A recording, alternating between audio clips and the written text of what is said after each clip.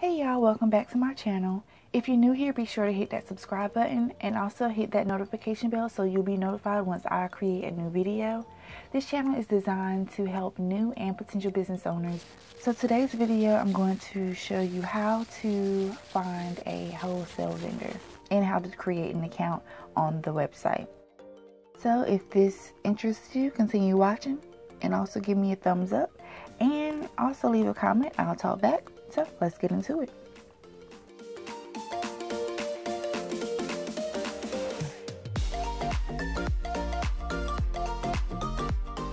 There are plenty of ways of how to find a vendor list. Most of the time you can see them sponsored on Instagram or Facebook. People will sell the list to you. So that's totally up to you. If you want to, you can purchase a wholesale vendor list from people online, or you can actually research it. When you decide that you want to start a business, you have to understand that you have to put in the work. So not knocking it if you have already purchased vendor lists from people. That's totally up to you, but I'd rather research it on my own. But if you want to do both, that's good as well. You can search through any search engine. So if you want to choose Google, Bing, Yahoo, up to you. But for this video, I'm going to select Google. And all you're going to type in is wholesale vendors. So notice when you type in wholesale, there are different choices that are coming up. Like, are you trying to type in clothing, vendors, jewelry, fabric, so on and so on and so on. And we are wanting to look for vendors. And then when you type in vendors, other categories populate. You want to just look for wholesale vendors lists, and it goes specific if you want to look for hair, lashes, other categories, sunglasses, and all of that jazz. And like I said, if you choose to purchase the vendor list from online or from someone you know, that's totally fine. But I like to actually do the work for myself. So when someone asks me a question, I'll be like, oh yeah, I did such and such, or oh yeah, this is the route I took. You decide to purchase a vendor list, you need to make sure that the vendors that you're going to actually use is up there. And there's one wholesale supplier, wholesalecentral.com. And I also see that this is a common question that's asked on Google. So it's like, how do I find wholesale vendors? What are wholesale vendors? What are the best wholesale websites? And what are the best wholesale clothing suppliers? They also have YouTube videos where they sponsor the free vendor lists. So the one that we're going to select on is the purple hyperlink, fashiongo.net.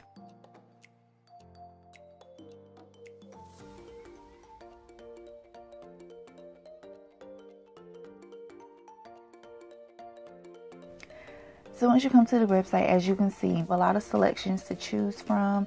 You can select for women, shoes, accessories, handbags, beauty, kids, men, others, meaning like if you want to get umbrellas. And then once you click on the next tab over from categories, say you're familiar with a particular vendor, you want to see if your vendor is on Fashion Go. So you can go ahead and type in that vendor, or you can click the drop down and you can see if your vendor is there, or you can type it in, like type in their name, or you can just pull down the vendor list and just browse through if you want. Then when you click on the next tab over with the new in, it lets you know how many pieces they got in today and then how many pieces they got in the last 7 days. And you have the option to shop in the new categories, and it lets you know what is new in each category from the first tab that we just shown. When you want to actually purchase some of the pieces inside of Fashion Go, it's required for you to create an account. Just like any other place, it's pretty much the same. They ask for your name, your address if you want to have stuff mailed to you. But with wholesale vendors, what they're going to require from you is a business license and or your seller's permit, which they'll let you know if they'll need both, or one is fine. And also, if you've already been established for more than 6 months, then they're going to request for a copy of your invoice. I think it's like either up to 3 invoices. But if you haven't, like say if you are new and you don't have any invoices because you haven't purchased anything, then you would select the option of businesses less than 6 months old or something to that effect. And then you'll be able to bypass the invoice step. But you will be required to upload your business license and or seller's permit. So we are going to act as if we are new, and everything that I type in is going to be totally made up. Okay? So keep on watching, y'all. Alright, so we're going to type in, well, first, before I do that, the first section, the first block is where you will, sign in to shop. Say we already created an account, but the next tab over, it says not a member, join today. So we are going to create an account. Once we hit that button, it's going to bring us to this page, and it is asking, do you want to buy on Fashion Go, or do you want to sell on Fashion Go? So we want to buy on Fashion Go, and the membership is completely free. So then once we click on that, we want to become a buyer, and it lets us know the perks of being a buyer. We'll be shopping from more than 1,000 wholesale vendors who are very trendy, and they have a lot of styles. Apparently they got more than 5,000 updated a day. I'm here for it. So we're going to go ahead and become a buyer because we're so excited. And then we get to the buyer registration. There are 4 tabs that need to be completed. So again, I'm just going to fill in. So before we do that, yes, so the personal information, we're going to say our name is Jane Doe. We're going to put in our email address, note@email.com.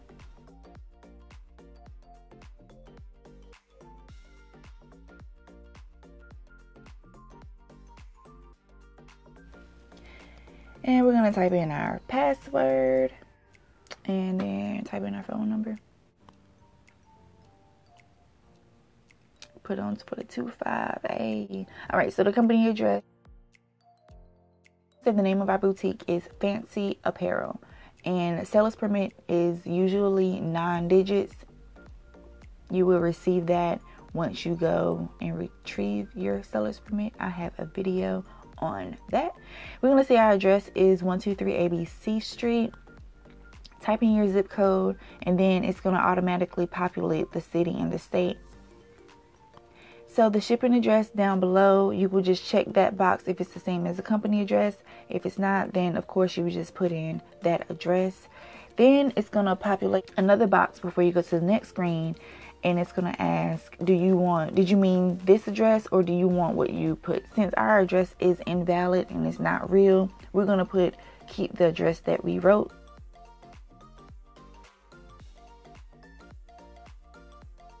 Moving on. So we already updated our personal information, our company and shipping address. So now we're going to proceed to the third tab of our business information. They want to know about our company, Fancy Apparel, because yes. So it's asking, where do you sell your products? So we can select, I'm just going to let y'all know what it shows and what it asks for. So when you select on offline store, brick and mortar, nothing pops up because it's strictly brick and mortar. So when we click on online store, it's going to ask for a website URL, or if you click on online and offline store, it's going to ask for that as well. So that means it's mandatory to type in your URL. So we're just going to click on offline store. Then we scroll down to what kind of store do you own. We're going to say it's just a boutique, and we cater to women's shoes, beauty, handbags, and accessories for the plus size and petite size.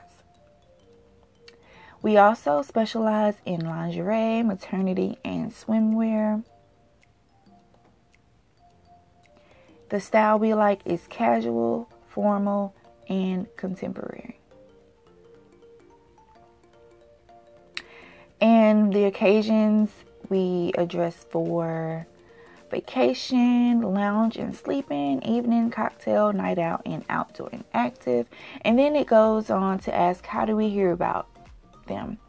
So it says search engine trade show. Trade shows are events where wholesale vendors attend and they have all of their merchandise or select pieces of their merchandise.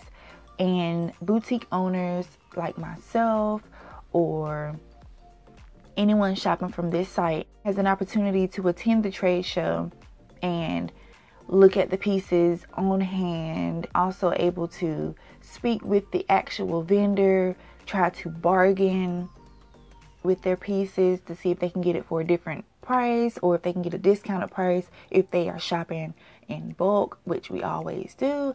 So that's pretty much what a trade show is.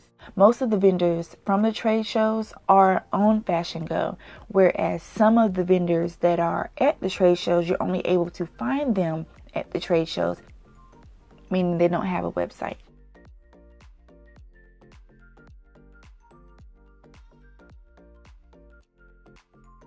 And then you can select social media, which y'all know about that. You can select referred by a vendor, referred by a buyer, other, email. So we're going to select search engine.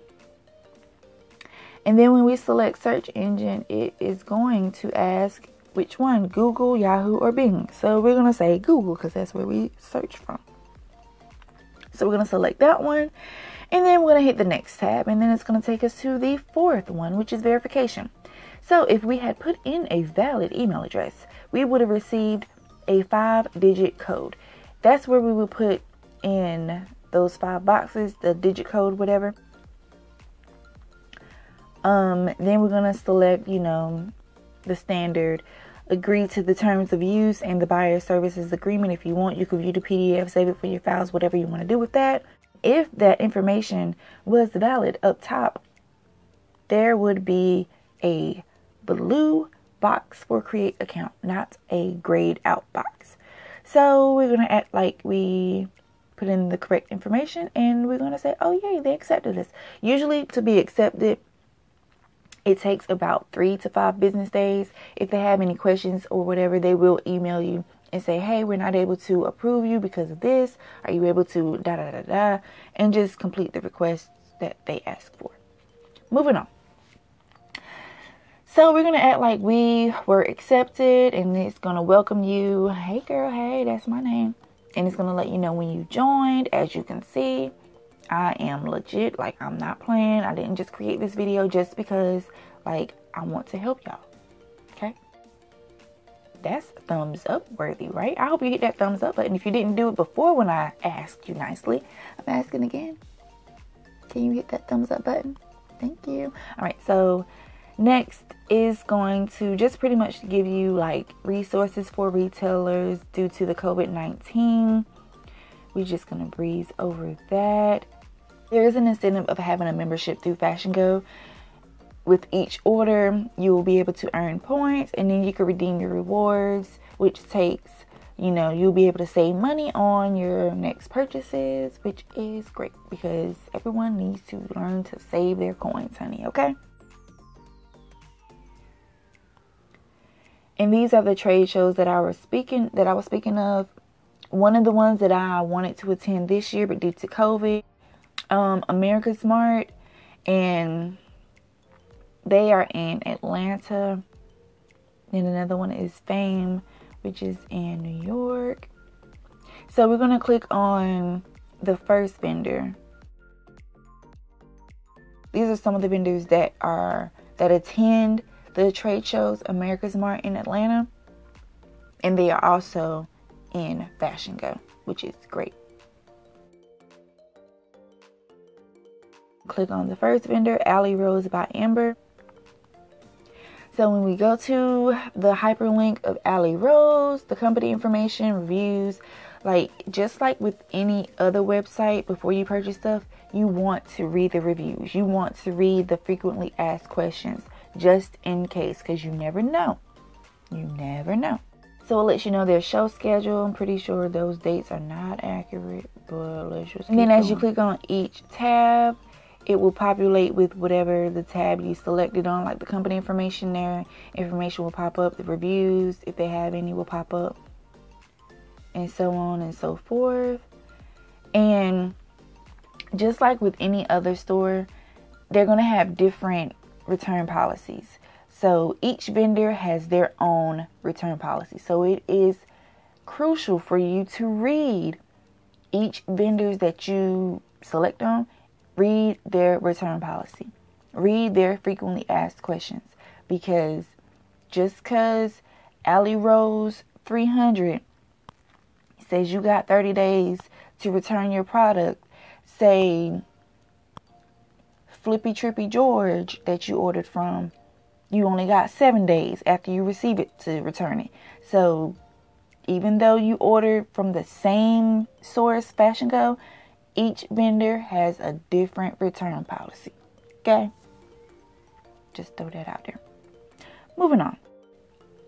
Now I'm going to show you how to add things to your cart. All right, so they have blouses, jumpsuits, rompers, and all that jazz. So I feel like this would, I feel like the selections that we chose in the beginning, this would be something that our target audience would purchase. Because remember, we selected women. And then they also have where, just like any other website that you shop from, you can be like, I just want to see what y'all have in stock only, because I don't want to get my hopes up, get all happy, and then I get to purchase it and y'all ain't got it. So only show me what's in stock only. Or if you want to pre-order, say you are doing drop shipping, or you're only doing pre-orders from on your website, then you will make sure you select pre-order. Or if you want it strictly from Fashion Go, you would just select that only at Fashion Go tab. If you want to only purchase items that are on sale, then you will make sure you select that box for sale. And everything that you select will populate. You can see they only have 22 items for the jumpsuits. They got some nice jumpsuits now. Now, if you want, you can just go ahead and order stuff for yourself. But just remember, it comes in bulk. So that's another thing to remember. That seller's permit is the key. Think of that seller's permit as the golden ticket to Chocolate Factory. Okay? That seller's permit is your best friend. That seller's permit is like the ticket to get you in the VIP section. Oh, did I mention that seller's permit is free? Watch my video. I'll make sure I'll tag it up above, but you'll just watch that after. Let's continue. Okay, so I'm still scrolling. I'm just clicking on items and stuff. Y'all can multitask. Y'all can watch and listen. All right, so now we're just going to click on the Alley Rose by Ember. This one, that's $7.75. Double click on it. And then again, like up at the top, it has 3 reviews for this top. And the minimum order is $100, and it has their contact information. All right, so with the minimum order, that means, now just like each vendor has a return and cancellation policy, and they have their own frequently asked questions, they also have their own minimum order. So that means that, say we just wanted to order this blouse. When we order this blouse, it will come in the ratio of 2, 2, and 2. So that means we'll get 2 smalls, 2 mediums, 2 large. Each blouse will be $7.75. So say we just wanted to order 1 pack. So in that 1 package, we will receive 2 smalls, 2 mediums, 2 large, which will be 6. And it will bring us to $46.50. No, it's not going to let us add it to the shopping cart. Why? Because the minimum order has to be $100. Now, that does not mean we have to order $100 worth of this specific shirt. No. But if you want to, you can. But that's up to you. That means that from this vendor, Alley Rose, we have to order $100 worth of products. The minimum. Now we can exceed 100, but the minimum amount is 100. So if you want, you can go in and add some more jumpsuits, add some more rompers, add some more dresses, bottoms, outerwear, sweaters, whatever she has from the vendor category. So now we want to add some accessories, because we did say we want to have accessories, right?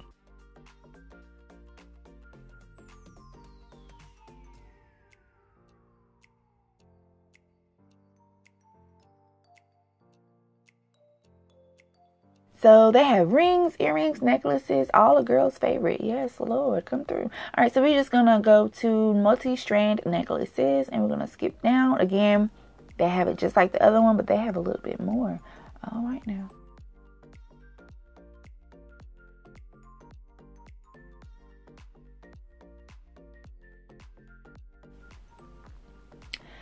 So, ooh, I like this one. I like the snake and cobra.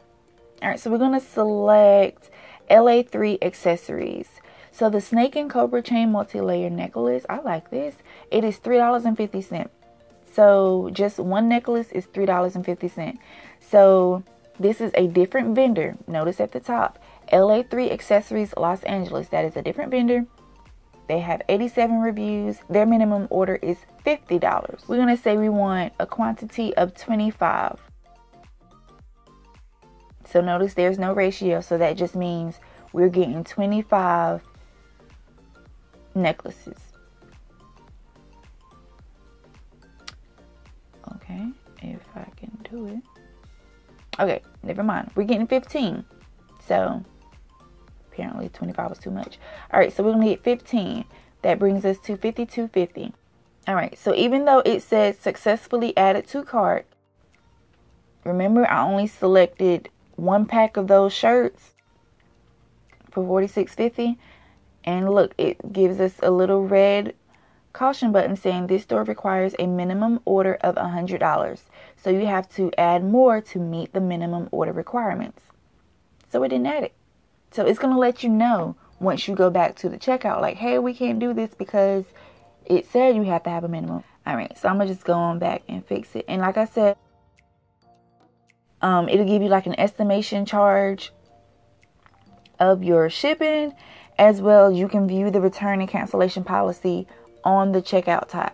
On the checkout, look, words come through on the checkout tab. And then once you adjust that, then you can go ahead and update it so it'll be effective. And then you notice that little red hyperlink will go away. Won't it do it? All right, so now say we had more than one vendor that we wanted to check out. We can either check out all vendors, or we could just check out this vendor. Or say we didn't want to purchase this item from Alley Rose right now, we could just save it for later. Since we are in our account, it will save into a folder. As you can see, it'll go underneath saved items, underneath that tab.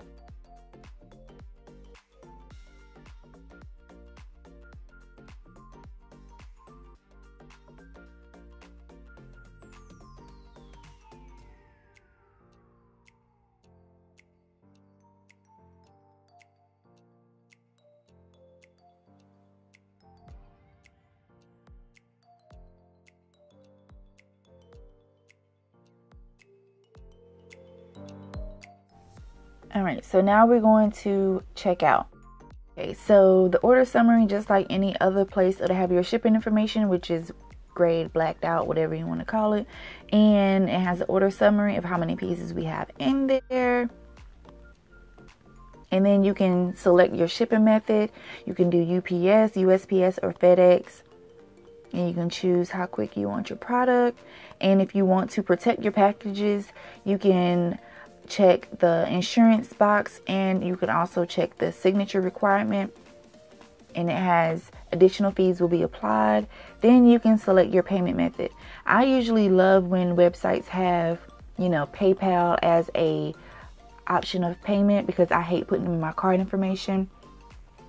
But this website does not, but they are legit. Okay, I would not have created my account, okay, if it wasn't, and definitely would not have created this video if it wasn't. But again, research. I cannot stress that enough. Research on your own.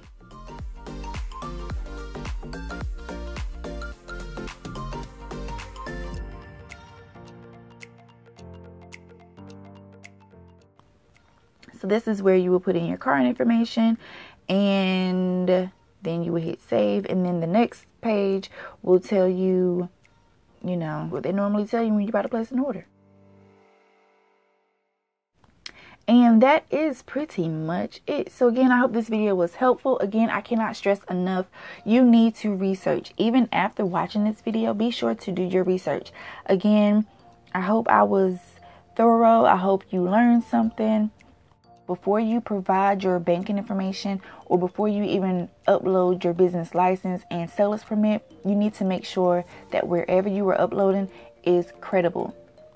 Research their social media. Be nosy. Snoop, okay? Just like you be going through your boyfriend's phone. Go through the reviews of the vendor, making sure that they are legit. Read reviews on Google. Go to YouTube. Type in the videos.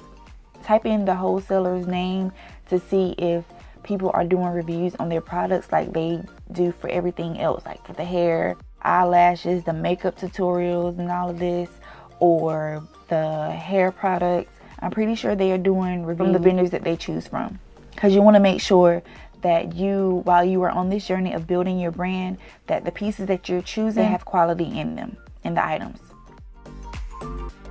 And that is all I have for today. Be sure to like this video, give me a thumbs up, okay? Leave me a comment, I'll talk back, and I'll see y'all in the next video. See y'all.